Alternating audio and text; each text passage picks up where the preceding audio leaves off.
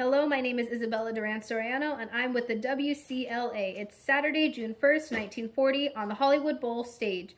We are here on stage to speak with Ruth St, Denis, and Ted Shawn before the first outdoor opening performance reunited together to collaborate. These two amazing dancers created the Denis Shawn School in 1915. They are known for being influenced by different cultures, especially Asian countries. So let's begin our interview. How did you each begin dancing? I began with Del Sarte poses, which transitioned into dancing. And I myself began taking dance after succumbing to a bout of diphtheria, which was suggested to me as a form of rehabilitation.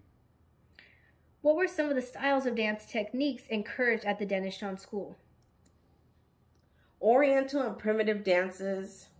But you also must not forget, we also teach dances from all cultures. How do you two feel about classical ballet? It's absolutely lovely, but it's just not my style.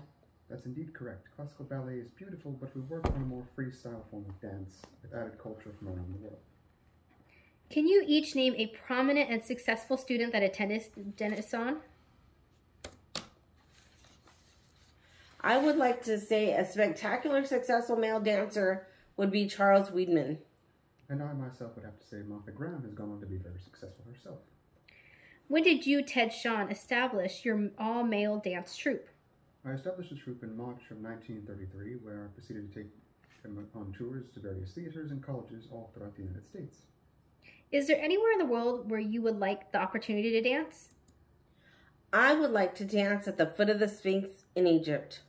And as would I like to dance in Antarctica, simply to say that I could. Will you two ever give up dancing?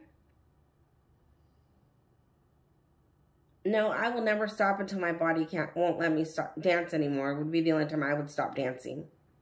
I myself like to dance forever.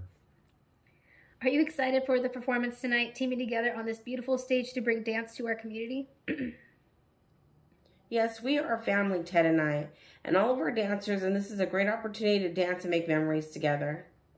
Yes, this truly is a gift for us all, as well to the community that gets to see these amazing dancers perform their beautifully choreographed pieces. Well, that is all for this evening. Thank you to Ruth St. Denis and Ted Shawn for joining me for this interview.